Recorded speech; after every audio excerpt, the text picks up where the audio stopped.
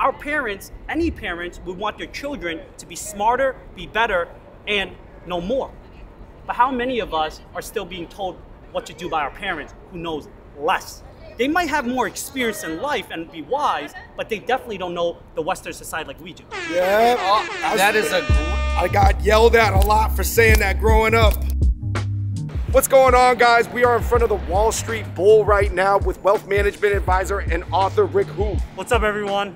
Welcome to Wall Street. All right, guys, in this video today, we are gonna be covering three main things, but a whole lot more. Number one is what is real investing beyond just YOLO bets, Robinhood, and meme stock? Number two, why is it important to be engaged with your finances, especially as a young person, and what are some easy ways to do it? And number three, how financial empowerment does affect the immigrant community, and in particular, the Asian community. Lots to talk about, very excited, but first, let's go get some coffee.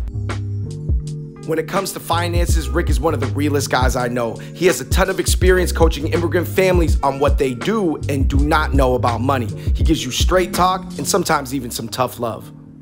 All right, everybody, today's video is sponsored by Grammarly. It is a digital writing assistant that makes whatever you write out just better. It's super popular and you can download it right now for free as a Chrome extension or even a desktop app. All right, so after using this for a week, I found it to be super useful and I could see it being especially helpful if English is not your first language or you're just not a strong writer. They also have a premium version with way more in-depth feedback, but at least try the free version first. Their vocab suggestions help make your writing way more memorable with robust words and vocab that you would not have thought of. Clarity suggestions help cut down unnecessary words and just makes things way more concise. They have plagiarism detectors that can scan over 16 billion web pages to ensure your words are your own. There's even a tone detector that's gonna tell you how your writing sounds and feels. So this is something that I wish I had when I was a student, writing essays or writing emails, even, applying for jobs and networking. I think it would have been helpful. The technology is here, guys, so take advantage of it. Go to grammarly.com/fungbros to download it for free or get 20% off the premium one. All right, everybody, thanks for watching that, and back to the video. Rick, why don't you quickly let them know why they should listen to you and why you're an actual professional expert and not just some person on YouTube? Well, for starters, I'm your wealth management advisor, and that's how we met. That is true. Rick is our wealth management advisor, and I will say legit connection that we have learned a lot from you. So my name is Rick Hu. I'm an international speaker, business coach, wealth management advisor, founder and CEO of Midas Wealth. Been in financial planning for over 14 years. At 25 years old, I became the youngest managing director of a Fortune 500 financial service company. By 30 years old, I was able to impact and help thousands of people. The purpose of today's recording is just empower your audience to really teach and educate others so that we know and learn more about financials and financial planning. That's real talk, because Rick is not here selling anything. You do not have a course you're plugging at the end. Rick is just our financial advisor, and he taught me a lot, so I just wanted you guys to learn from him. I mean, to be honest, legally, you cannot even give financial advice in this video. You can only break down the game for us so that everybody watching can just understand it a little bit more. And he's just here to help, like he's helped us. So let's get into it. I think people should just learn and educate, whether they want to listen or not listen. I think everyone should be able to understand and learn from others. It's about humility. It's about not everyone knows everything in the world, and the more we empower ourselves with education is better. My parents came to America in the 1970s.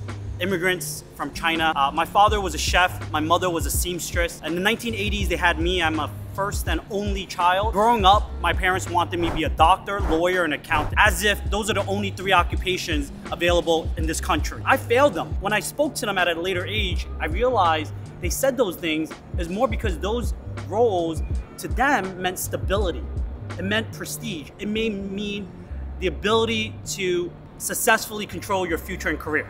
However, there are many different types of fields and occupation. Hopefully, your audience can learn from our experience. I mean, I just want to establish this here, and I'm not saying it, I just want it to be credible. I mean, you are rich. I don't feel that way. There's a difference between rich and wealthy. I mean, you've had a lot of success in your career, even at a young age, right? I guess you had a lot of financial success. I mean, just look at your suit, man. I'm just saying. Look at what you're wearing versus us. I would listen. You have, hold up. What? You have your initials on your cufflinks. I'm just saying that's what guys who know what they're doing with their money do. Real quick, Rick, just to break down and just deliver some immediate value. Most of our audience is 20, 30, some in the 40s. What should a 20-year-old be doing right now? There's a difference between being a gambler and an investor. And I truly believe in that. Gambling is you might have a few lucky bets. You might win a month, a week, a day. But investors' true track record is success.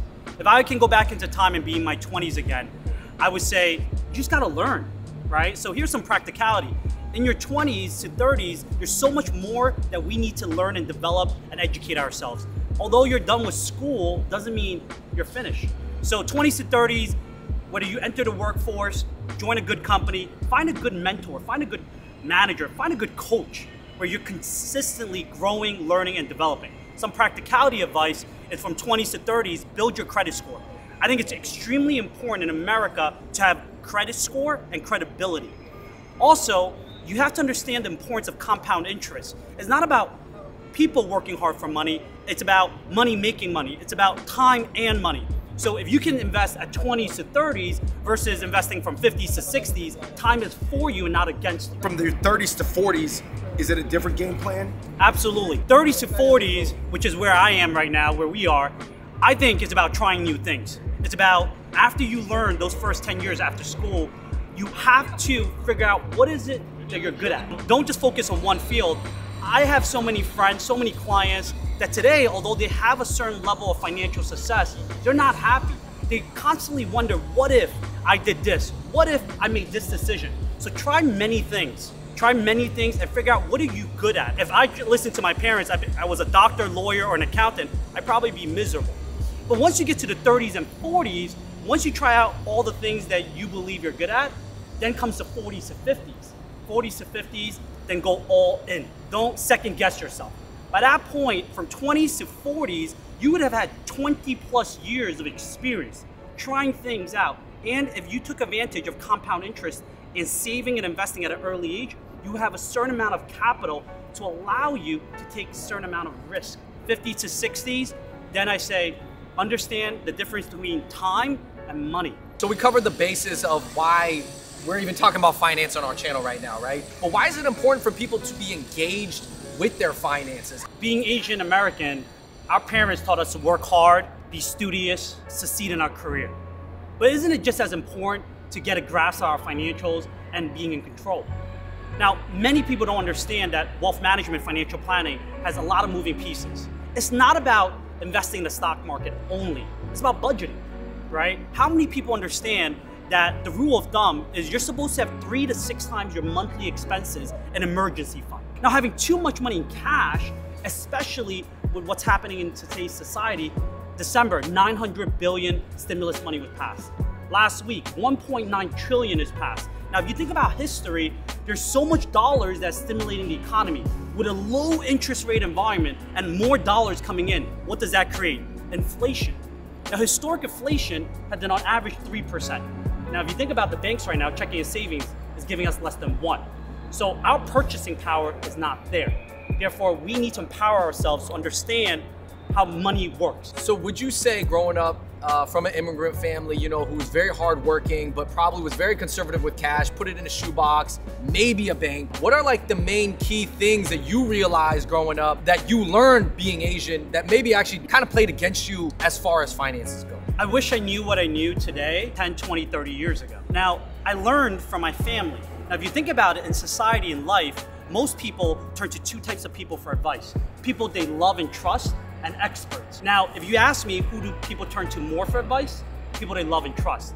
An example, growing up, my parents and my family came to America in the 1970s. They came to a foreign country that did not speak English. They work in very blue-collar careers, opportunities, and they did not understand the value of money. And growing up, my parents said, work hard, save money, keep it in cash.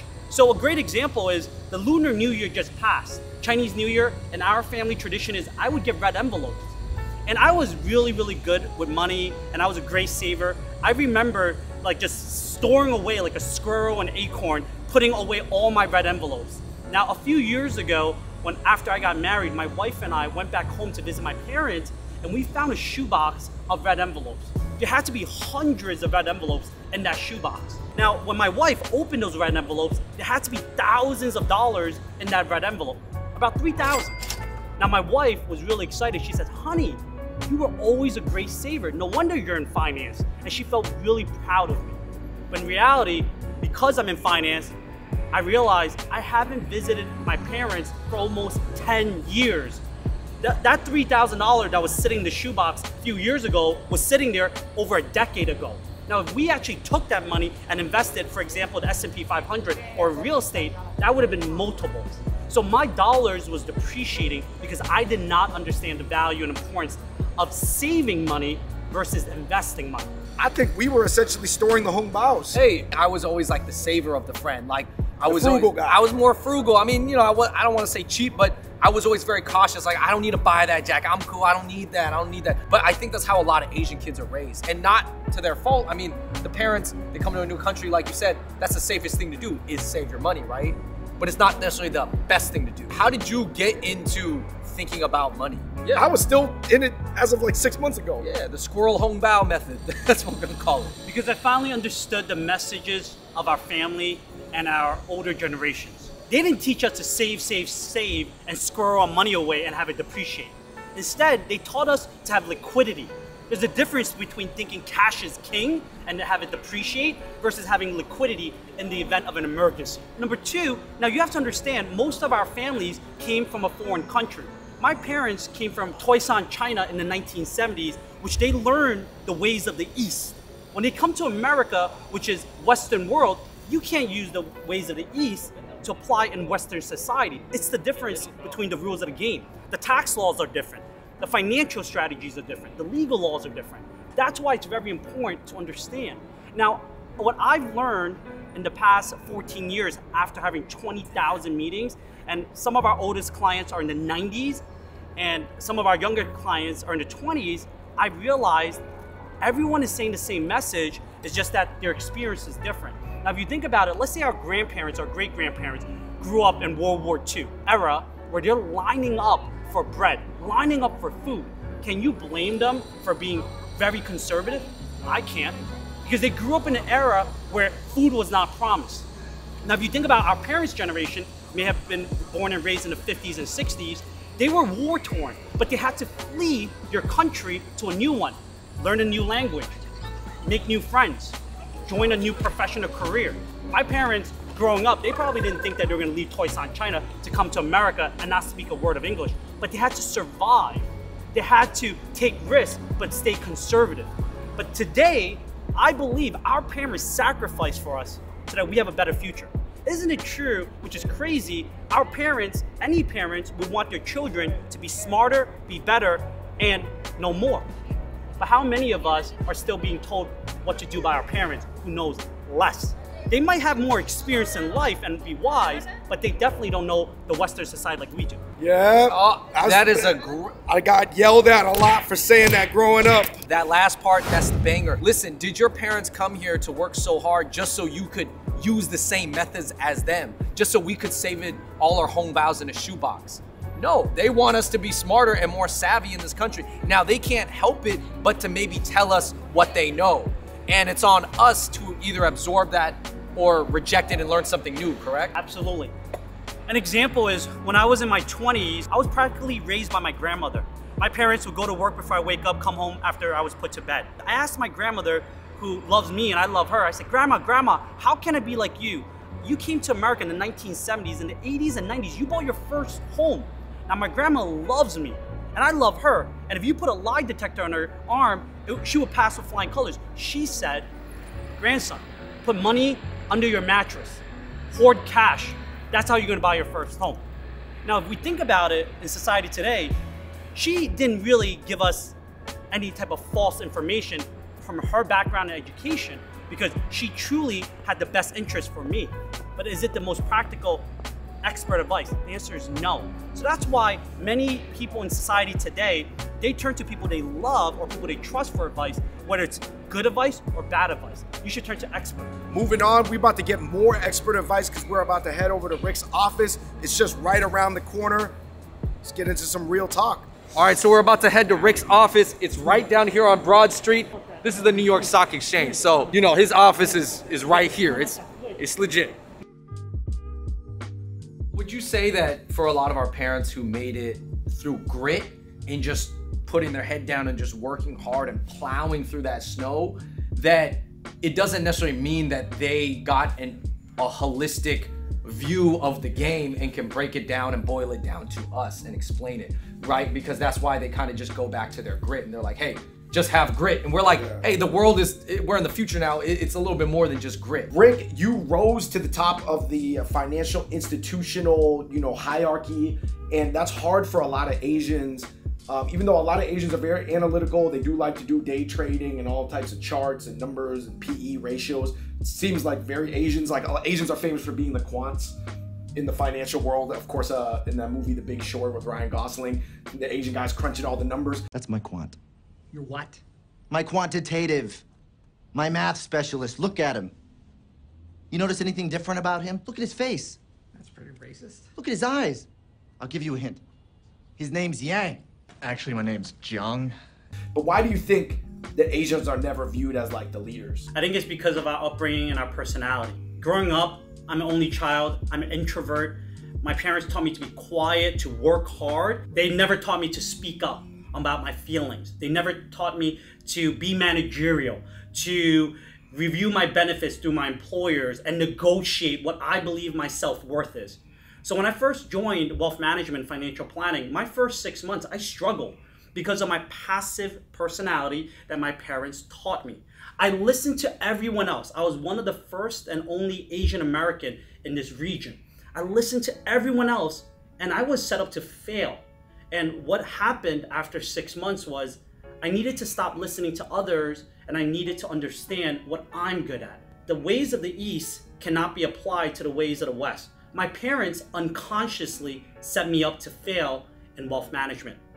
They told me to be passive, to be quiet, to never ever speak up, to be nice, even if it meant my feelings were being hurt. So after 6 months and failing in my career, I decided to do things my own way. It's interesting, I feel like I have such a hybrid upbringing because my parents did go to college and they were really educated, but on some of the financial things, they were almost more with the old way. So I've also met people whose parents were all new school.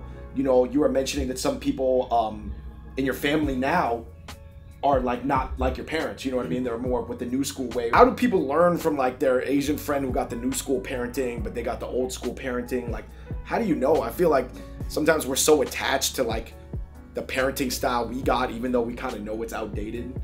We're just holding on to it like it's a piece of who we are, even though it might not be A-level coaching. It's by listening, understanding, and trying to seek advice, whether or not you think it's the right or wrong advice. Because what if your advice or your background experience is wrong, but if you don't listen to others, you're more ignorant than more optimistic and education focused. Right. So I think it's just about communicating. When our parents may have came to America in the 70s and 80s, interest rates back then was all-time high. I remember my parents bought their first home in the 80s and 90s, and interest rates to borrow money was double digits. So at that point, borrowing money, having debt at double-digit rates, very expensive and may or may not be a good idea. Today, interest rates are all-time low. Debt can be a good thing if you know how to leverage this debt and invest it. So therefore, you can't use what happened 40 years ago to apply it in today's society.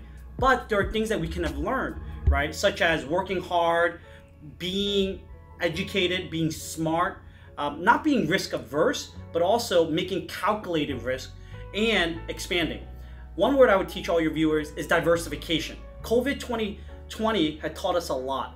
As you may possibly know, in the Asian community, many Asians only specialize in certain types of field of work or occupation. I know a lot of Asian families that only have cash in the bank, liquidity, or real estate. Well, that's not a good idea because there's no diversification. Last year, personally, I own real estate. My Manhattan apartment, I lost over $30,000. And the reason why I lost $30,000 because in May, my tenant left because their business failed. From May to November, I could not find a tenant, and then I had carrying costs, my mortgage, my property tax, my maintenance. So I was losing $3,500 a month for 6 months. I lost $21,000. But if all you do is have cash in the bank or in real estate and you're not diversifying, that's where you will fail. Because last year, S&P 500 earned somewhere between 16 to 18%. Now my Manhattan real estate property that I was renting out lost me money because there's carrying costs and expenses tied to it. So diversification is key. Have you ever thought about restaurants in a Chinatown community closing down? I never thought of it.